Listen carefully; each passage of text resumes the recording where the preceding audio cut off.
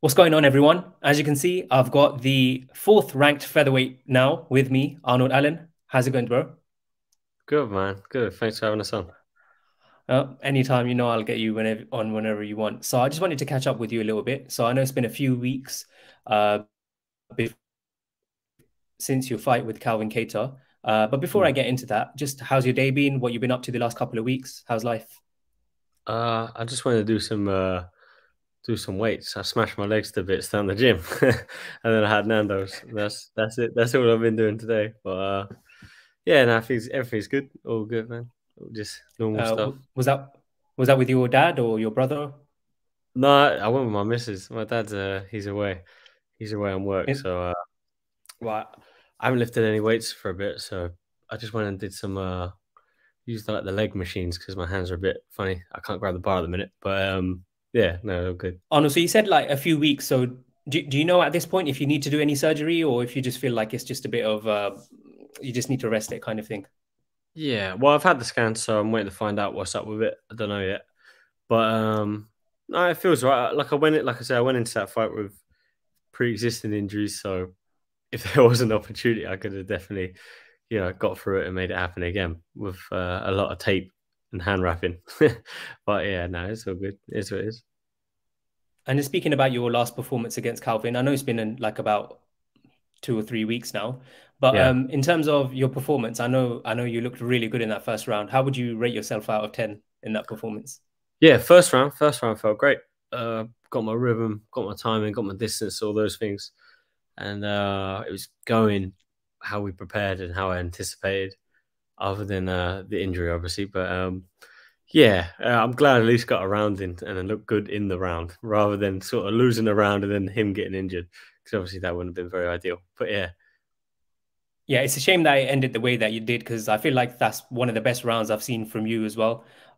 Just the speed was ridiculous. I felt and you can feel like the impact it was really having on Calvin. yeah, Because normally when Calvin fights someone, like even though he's taking the shots, you can see like he's kind of just eating them. But I felt like in there you can see it was really having an impact on him. yeah, Um, and now with the news that's just come out, like over the last few days, that they're doing an interim title fight between Yair and Josh. I know you're going to be disappointed, but I know the kind of person you are. Like it is what it is. But just wanted to get your reaction on that and basically how you feeling. yeah. No, I was a little bit surprised. I thought I was in with just with the win streak on it. So I know the last fight wasn't ideal, but I thought you put the 9 fight win streak without the last one. That was more than worthy than either of what those guys have done at the minute. So, but yeah, it should be a good fight. And fighting in Australia was far from ideal. It's a long way away, and all that you'd have to fly a camp out there and all that. Obviously for a world title you make it happen, but yeah, no, I guess it's my whole career's kind of been like this. It's a blessing in disguise, and my goal was like never to be the interim champion. So I want to be the champion. So it would have been nice to be a part of that, but yeah, always work for something better. Did they not approach you at all? Was there not any discussions at all? No, nothing, nothing. And in terms of the fight itself, who do you see coming out on top in that one? I don't know. I'll be honest, I don't know. I think Emmett's got a good style for someone like Rodriguez. He's a pressure puncher. He can wrestle as well. I think he can cause Rodriguez a lot of problems, but Rodriguez has seen he can win. He can win anyhow. He's very scrappy, very wily. You take him down, he's throwing up submissions and that on the feet. In the last rounds down, he'll still find a knockout. So yes, it should be a good fight. I think it'd be a fun fight. Do you feel like if they did come and approach you with that fight and for that date, you would have been a bit hesitant because of your hands, because you're not quite sure yet with the scan results and all those things? Um, nah, thinking it was a title thing, I probably would have just been like, "Yep." But it's far from ideal. Obviously, more time would be better. But I mean, it is good because we've got the time now to fix whatever needs fixing, and we can attack that top three, top whatever it is, and go in there injury free. When I got offered the Cater fight, I wasn't really sure. More for the injuries than anything. I wasn't sure I was going to be able to sort of get through a camp and then get through the fight. But like I said, I used a lot of tape and taped my hands back together, and everything sort of held up, and yeah, now it's all good. And then now I've got a little bit more time to fix those injuries. No, that's really good. So it's great that you've got the time now to fix those hands, and I know that that's probably the priority for you. But if Yeah. it sounds like obviously Volkanovski is going to be fighting in February, Mm. Yair and Emmett, like we've just discussed, are going to be fighting in February too. In terms of an ideal return, when do you think you'd like to come back? And is there anyone in particular you'd be wanting to face? Yeah. Well, they're talking about that London card, aren't they? Or that Mhm. UK card, Cardiff. Anywhere with a roof, basically. Uh, yeah, that would be cool. Obviously, if they're going to do a stadium show, I want to be part of that in the UK. Like, no one, I don't think any British fighter wants to miss out on that. And if they're going to do that show, yeah, there's only a couple of options left. They put me number 4, so a lot of people were saying Max is a fight to make. That'd be a fun one. I don't see why not. And also, I think a win over him would be a bigger statement Undeniable. than the other. Then you probably throw Yeah. your interim in the bin, right? So Yeah. The only other option I can see for you is Brian Ortega, but I feel like that's not an option because he got his shoulder or something dislocated against Yair, and we yeah, don't know when he's going to be back. And I feel like mm, March is definitely going to be too soon for him. So if yeah, they can get that fight between you and Max Holloway, because mm, I know Max Holloway has recently visited London, so maybe he wants to fight in London and see how it yeah, is. It'd be yeah. it'd be amazing. Yeah, it'd be amazing, and it'll be 3 rounds as well. So But yeah, that I feel like that's the goal is to be the best in the world. So yeah, yeah, the guys above you, there's the options are very limited. yeah. So I did try and set you up for a title fight with Volkanovski. I know you saw the video. I was trying to play the England and Australia yeah, Ashes card. He liked it. yeah. You know what the cool thing is, I've never really, I don't really say anything. I don't talk, and maybe that's one of the reasons I got passed up on. But I don't think so. But the amount of people that are sending me messages, people commenting, people tagging me, like disappointed that that's happening. That's kind of cool. Like it's like finally getting sort of a bit of respect and a bit of acknowledgement that that should be me in that position. But you know, I'm it is what it is. But again, I'll say it again. But it's cool to see everyone coming out and saying that's what they think. So yeah, that's Yeah, cool. for sure, for sure. Largely because you're on a 10, is it a 10 fight win streak now? Yeah, Because Yair and Ortega just wasn't that decisive, and then mm, you've got loads of people saying that Calvin actually beat Josh Emmett, and then of course your performance recently, even though it was an injury at the end of that, yeah, just how you were in that first round was probably the most decisive any of those guys have been so far. So, like you say, it's nice. It's nice for me to hear it too, as a UK fan, of course. And it's good that you feel that way because, like you say, it hasn't always been like that. But now it's nice to see that people are putting you in that bracket and feel like you yeah, deserve yeah. That's it. That's it. Just with regards to the February card, so obviously Islam is fighting Volkanovski, but about 3 or 4 weeks ago, he put on a very, very good performance against Charles Oliveira. Just wanted to get your thoughts on what you thought going into that fight, what would have happened, and just your reaction to Islam's performance. Yeah, you know what? I thought I was thinking Oliveira was going to do a lot better. I thought this arm would pressure him, and obviously he wouldn't have an issue with the grappling out, like he would oblige the grappling. But I didn't think he would run through his grappling like that. And I was surprised also when Oliveira, I don't know, he kind of like got clipped and then did the same thing where he sort of pulls guard. I don't know. I don't think he got dropped, but yeah, I don't think you want to be. Maybe he was hurt and he kind of pulled guard, thinking he'd be safe against Islam. But yeah, he cut through him on the ground, did he? He that choke was like Oliveira's a good black belt, and he was tapping as soon as he got to the right side of that arm triangle. So yeah, he must have some like a good squeeze on that choke, good setup as well. Yeah, that was impressive, really impressive. Yeah, I think a lot of people are saying that Islam squeeze is like pretty good because I think Yeah, against Drew Dober as well. I don't think he was in a proper arm triangle position. It was just his shoulder pressure that just choked him. yeah, yeah. So yeah, and then of course Volkanovski versus Islam in February. How do you think that one is gonna go? I think Islam will win, but I think Volkanovski can cause him a lot of problems. Like his speed, the size. I think will be a factor. Like the height. He's quite short, so it's going to be difficult to get. It's difficult to shoot in on like short, stocky guys. You have to. there's a lot. You have to travel a lot further to get into their legs. And Volkanovski, obviously, he's very fast. He's coming from the weight below, so he's going to have that speed advantage.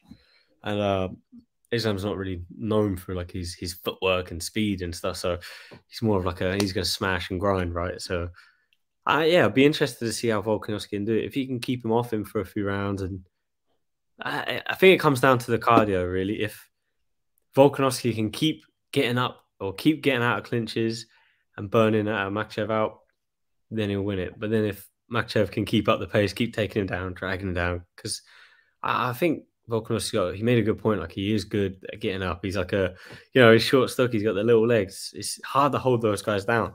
He's very explosive. Kick you off him, make space, and get up. So yeah, it's the battle of who can keep their game up longer than. So I think if Islam can keep taking him down, getting him to the fence, dragging him down, then he'll win it. But if Alex can keep getting back to his feet and outwork him, then he'll take it. Do you think Volk is going to do that thing where you expect to fight a wrestler grappler, so you go down in your level a bit more and start off even lower position because he's short already. So if he's fighting at even lower stance, that could be quite interesting. No, I don't think he will. I think he'll just move a lot. He's going to move because he has really good footwork already. So I think if he's on his and he's already, I don't know what is he like 5'6" or something. So if he's already moving like that and he's down that. Because Makhachev looks huge, like he looks massive. So I know he fights in quite a short stance anyway, but he's got a good shot. Like, he has a very good entry, but it's just extra distance. Someone like Volkanovski is very fast. I don't think Makhachev's fought someone that moves like Volkanovski. Very quick, very good feet. So not that I can figure off the top of my head. And then just this past weekend, did you catch UFC 281? Yeah, I did. I watched. I didn't watch all the fights. I watched a handful of the fights. It was a good card from what I see. Yeah, definitely. I wanted to just quickly ask you about Alex and Izzy and Chandler and Poirier. Did you catch those ones? Yeah, I watched the main event, and it was a good fight. Like, I thought Israel was winning. That was right, obviously, but it wasn't like a runaway. He was winning the rounds, but it wasn't like other the first round, then the round he wrestled. But like, Alex was in it the whole time. You could see he was clipping him with that shot. The left hook was getting close. And I was thinking when I was watching it, I was like, he kept backing up with his hands out and then leaving to the right side where he was getting caught with that left hook. And I was like, I don't know. I wouldn't want to play that game with someone like Pereira. But, he got caught. It is what it is. Good Isn't fight. it crazy that someone who was apparently like gassing out throughout the fight still manages to have that kind of power in the 5th round? Yeah. That hook was so short as well. And it was like, he threw it like upwards. It was weird. The amount of power he can make like that. Crazy. Yeah, crazy. Do you think there will be an immediate rematch? And how do you think then if they had a rematch, how will it go next time?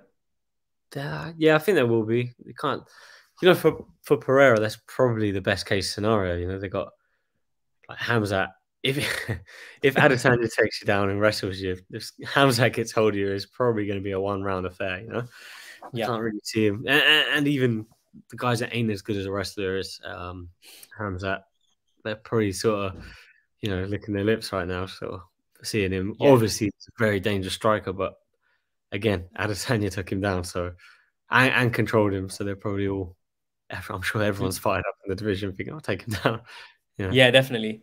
Actually, do you know what? You're right. He probably does want to face Adesanya next because if you're playing the chances, then he's the guy you'd want to face rather than someone like a Vettori or a Whittaker who can wrestle too. Exactly. Sean Strickland didn't wrestle. Like, I don't know why he didn't, because he's meant to be known as like he can wrestle and grapple. Yeah. Yeah. I don't know. So that was a bit strange. Yeah. And then did you watch the super fight between Chandler and Poirier? Yeah, I did. Because I watched all the interviews with Poirier before, and he seemed like he was like kind of over it a bit. Like, oh no, I'm gonna outclass him, outskill him. We're not going to war. He didn't say that explicitly, but like he was kind of giving that kind of vibe. And then in the fight, he got hit a couple of times. He just sort of sagged on the fence, and he's like, you know what? Let's go. He's right. Yeah, he's a tough guy.